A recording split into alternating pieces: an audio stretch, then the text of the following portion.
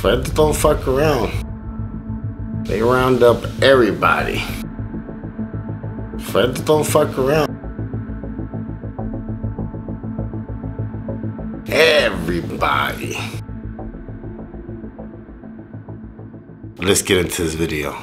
Drugs, money, mansions, and private jets. A myth is being created around the narco culture. Narco culture has gone mainstream and can be seen in various areas like music, religion, soap operas, fashion, and language. But it's not all the pretty roses people like to see. Join me as I tell you the truth behind cartel life.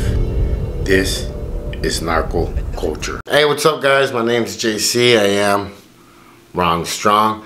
If you're new to my channel, don't forget to subscribe, hit that bell so you don't miss nothing. If you're part of my crew, mi familia, mi raza, you already know. Súbanse a la suburban.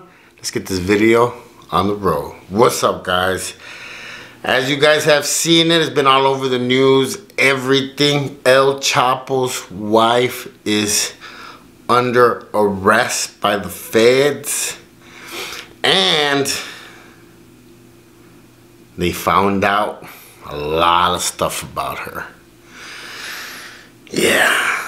So in my last video, where I'm talking about, you know, once the dust, the dust settles down with the really big cases, then they come in through the back door and sweep the rest of it. I mean, the main objective of the feds is to neutralize and destroy that criminal organization.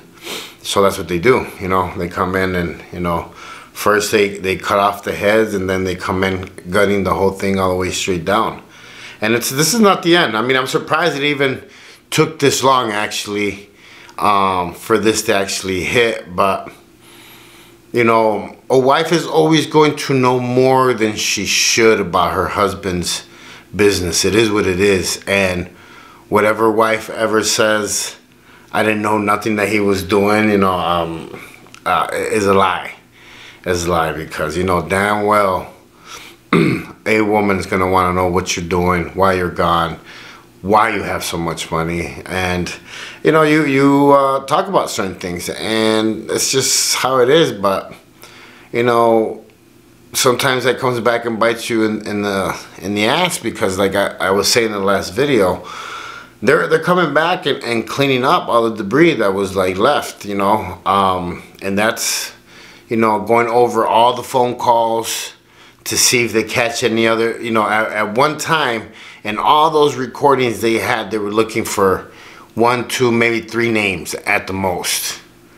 So they weren't paying attention to all the other stuff. Now that they're done with all those names, now they're paying attention to all the little stuff. And they're going over recordings, pictures, everything, and they coming. They coming. I'm scared of the feds.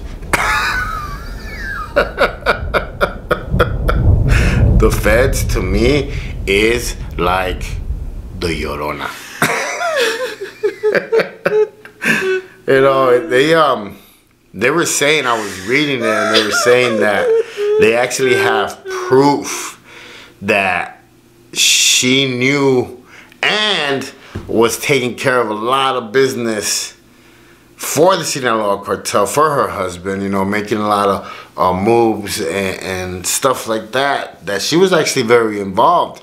And they actually have proof that she had something to do with the escape that happened, that was planned and everything. And I mean, it only makes sense, man. Like, the one woman that has your back, like, to tell her what to do if shit goes you know, wrong. It's only common sense, right? But now she's gonna be facing, you know, a shitload of time, and who knows what could happen.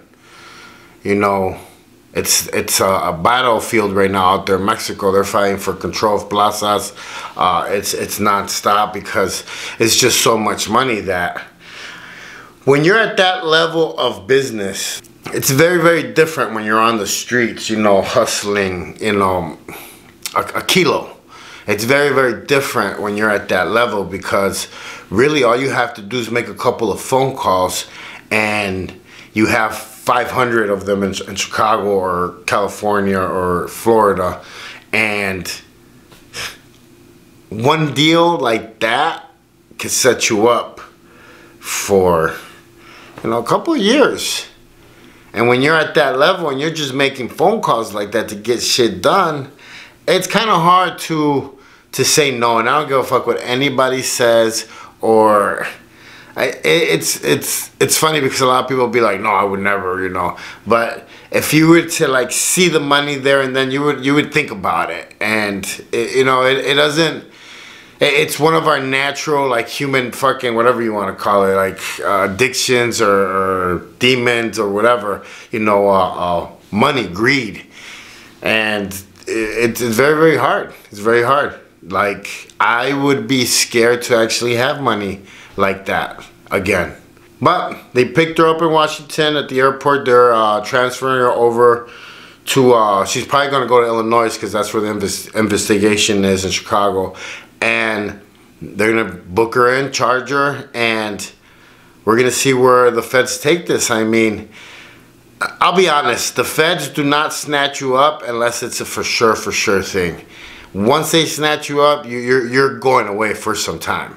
It doesn't matter whether it's, you know, a year or 30, but if they snatch you, that means that they have something on you, and they came to get you. So, you know, she's being charged with a couple of things. I mean, it's not like your average. It's some serious shit. They're trying to completely, you know, take apart the Sinaloa cartel, and they're hitting hard. My name's JC. I am wrong strong. Hey, don't judge nobody. Stay in your lane. Live savage. And remember, you only have one life to live. Live it out here. Free, sober, not gang banging, not selling drugs, not being in prison, man. Live out here. I dare you. I'll catch you guys on a rebound.